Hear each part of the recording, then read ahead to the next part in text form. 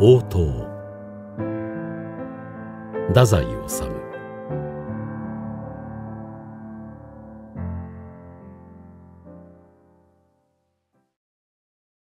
我、山に向かいて目をあぐ。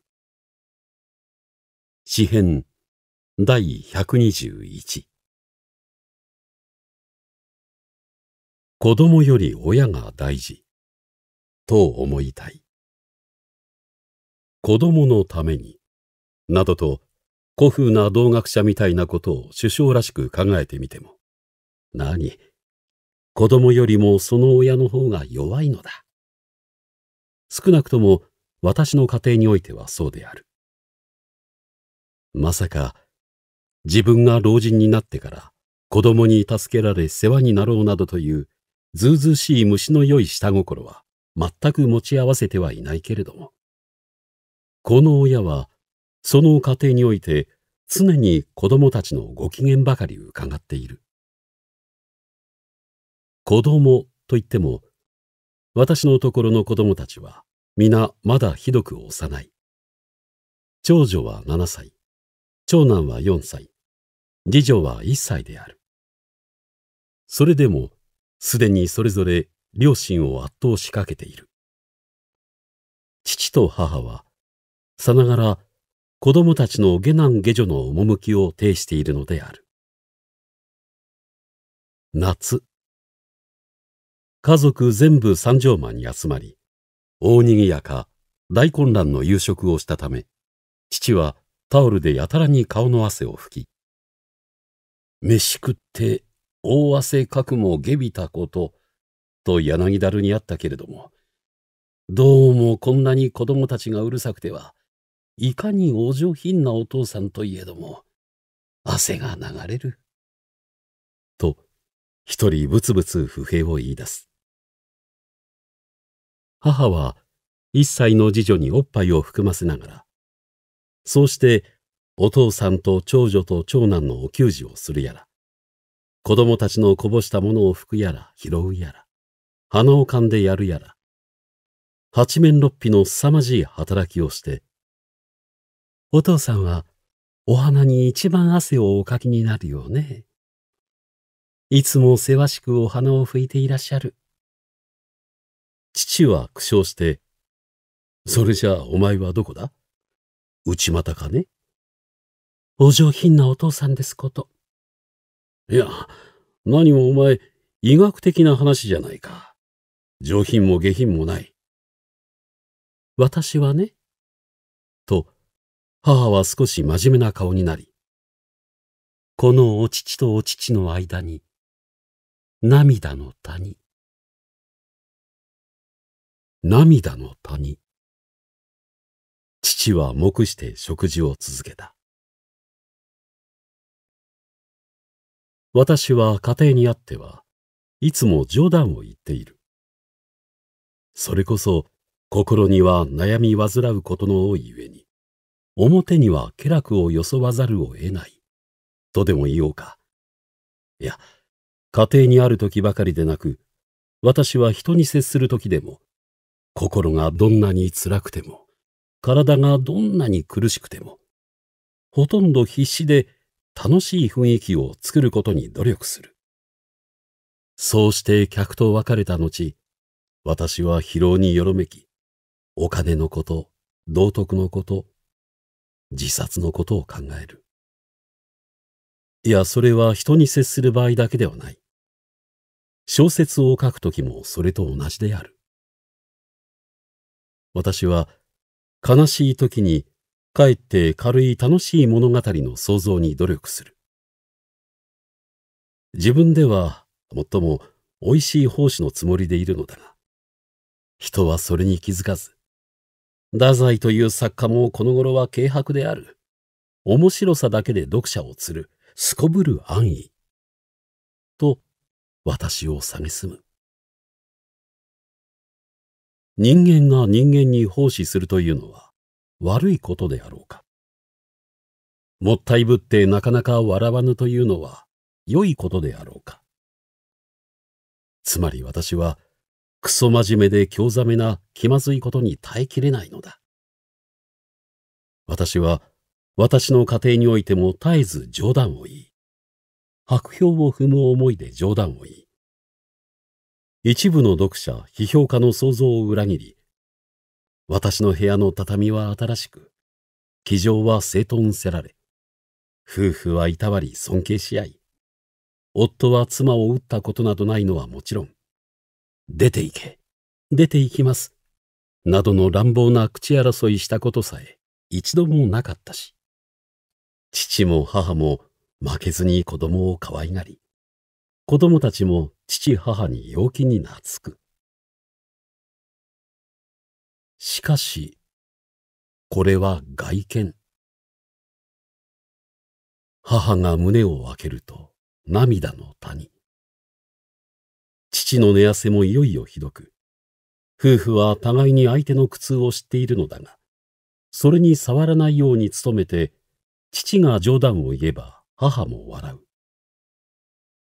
しかしその時、涙の谷と母に言われて父は黙し、何か冗談を言って切り返そうとしても、とっさにうまい言葉が浮かばず、黙し続けると、いよいよ気まずさが募り、さすがの通人の父も、とうとう真面目な顔になってしまって、誰か人を雇いなさい。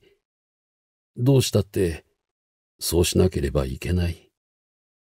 と、母の機嫌を損じないように、おっかなびっくり、独り言のようにつぶやく。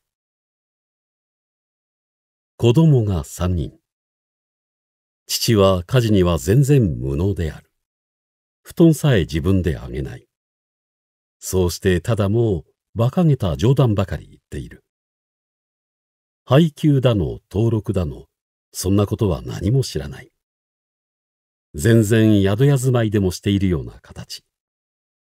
来客、供応。仕事部屋にお弁当を持って出かけて、それっきり1週間もご帰宅にならないこともある。仕事仕事といつも騒いでいるけれども、1日に2、3枚くらいしかお出来にならないようである。あとは酒。飲みすぎるとげっそり痩せてしまって寝込む。その上、あちこちに若い女の友達などもある様子だ。子供。7歳の長女も、今年の春に生まれた次女も、少し風邪をひきやすいけれども、まず人並み。しかし、4歳の長男は、痩せこけていてまだ立てない。言葉は、あーとか、だーとか言うきりで、一語も話せず、また人の言葉を聞き分けることもできない。はって歩いていて、うんこもおしっこも教えない。それでいてご飯は実にたくさん食べる。けれども、いつも痩せて小さく、髪の毛も薄く、少しも成長しない。父も母も、この長男について深く話し合うことを避ける。白痴、推し。それを一言でも口に出していって、二人で肯定し合うのは、あまりに悲惨だからである。母は時々この子を固く抱きしめる。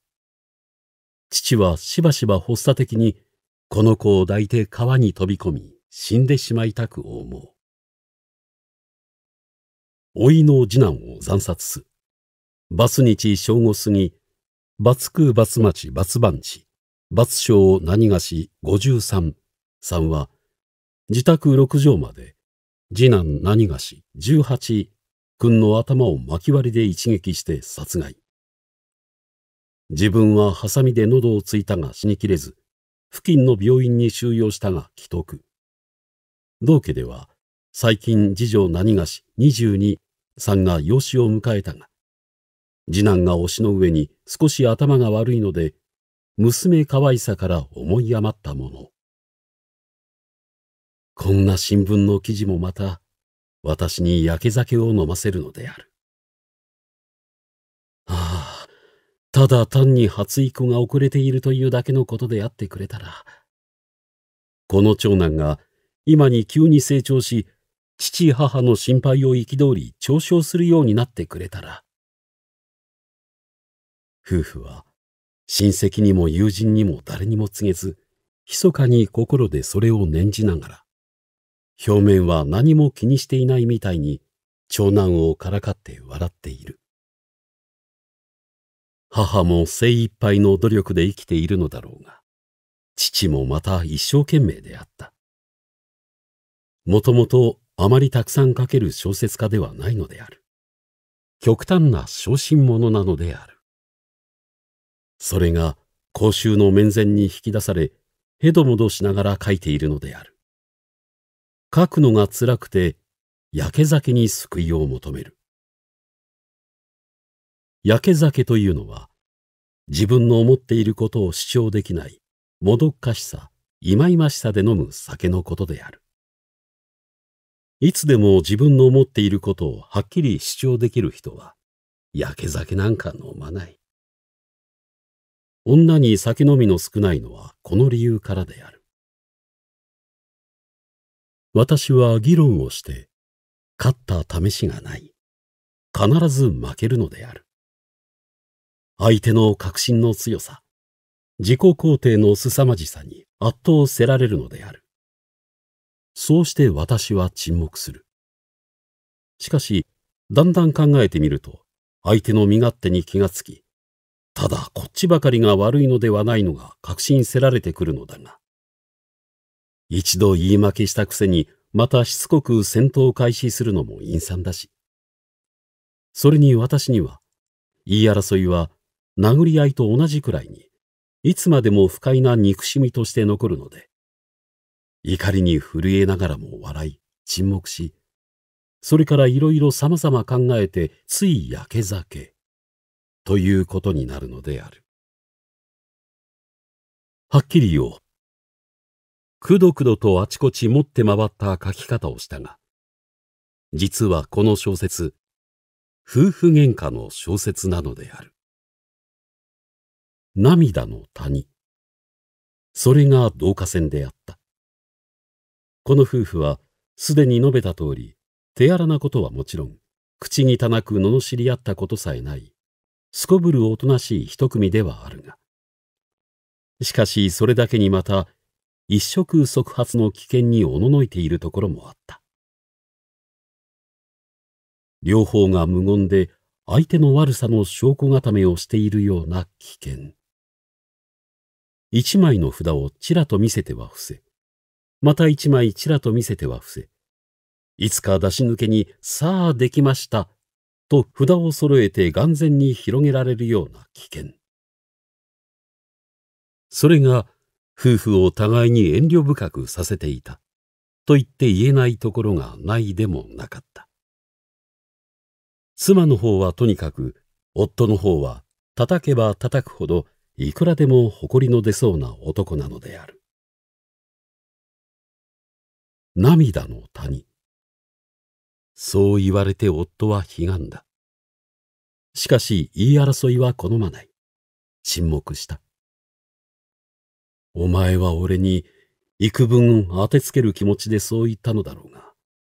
しかし、泣いているのはお前だけではない。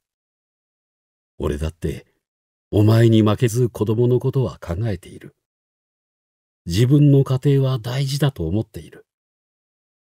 子供が夜中に変な咳一つしても、きっと目が覚めてたまらない気持ちになる。もう少しましな家に引っ越して、お前や子供たちを喜ばせてあげたくてならぬが、しかし俺にはどうしてもそこまで手が回らないのだ。これでもう精一杯なのだ。俺だって凶暴な魔物ではない。妻子を見殺しにして平然というような度胸を持ってはいないのだ。配給や登録のことだって知らないのではない。知る暇がないのだ。父はそう心の中でつぶやき、しかしそれを言い出す自信もなく、また言い出して母から何か切り返されたらぐうの音も出ないような気もして、誰か人を雇いなさい、と独り言みたいにわずかに主張してみた次第なのだ。母も一体無口な方である。しかし言うことにいつも冷たい自信を持っていた。この母に限らず、どこの女も大抵そんなものであるが。でも、なかなか来てくれる人もありませんから。探せばきっと見つかりますよ。来てくれる人がないんじゃない。いてくれる人がないんじゃないかな。あら、私が人を使うのが下手だとおっしゃるのですか？そんな。父はまた黙した。実はそう思っていたのだ。しかし黙した。誰か一人雇ってくれたらいい。母が末の子を背負って用足しに外に出かけると、父は後の二人の子の世話を見なければならぬ。そうして来客が毎日決まって10人くらいずつある。仕事部屋の方へ出かけたいんだけど。これからですか？そう。どうしても今夜のうちに駆け上げなければならない仕事があるんだ。それは嘘ではなかった。しかし、家の中の憂鬱から逃れたい気もあったのである。今夜は私、妹のところへ行ってきたいと思っているのですけど。それも私は知っていた。妹は重体なのだ。しかし女房が見舞いに行けば、私は子供のおもりをしていなければならぬ。だから人を雇って、言いかけて、私はよした。女房の身内の人のことに少しでも触れると、ひどく二人の気持ちがややこしくなる。生きるということは大変なことだ。あちこちから鎖が絡まっていて、少しでも動くと血が噴き出す。私は黙って立って、六畳間の机の引き出しから香料の入っている封筒を取り出し、たもとに突っ込んで、それから原稿用紙と辞典を黒い風呂敷に包み、物体でないみたいにふわりと外に出る。もう仕事どころではない。自殺のことばかり考えている。そうして酒を飲む場所へまっすぐに行く。いらっしゃい。飲もう。今日はまたバカにきれいな島を。悪くないでしょ？あなたのすく島だと思っていたの。今日は夫婦喧嘩でね。陰にこもってやりきれねえんだ。飲もう。今夜は泊まるぜ。断然泊まる。子供より親が大事と思いたい。子供よりもその親の方が弱いのだ。応答が出た。私のうちでは子供たちに贅沢なものを食べさせない。子供たちは応答などを見たこともないかもしれない。食べさせたら喜ぶだろう。父が持って帰ったら喜ぶだろう。鶴を糸でつないで首にかけると、応答はサンゴの首飾りのように見えるだろう。しかし父は、大皿に盛られた応答を極めてまずそうに食べては種を吐き、食べては種を吐き、食べては種を吐き。そうして心の中で虚勢みたいにつぶやく言葉は、子供よりも親が大事。太宰治作、応答。お相手は久保田仁でした。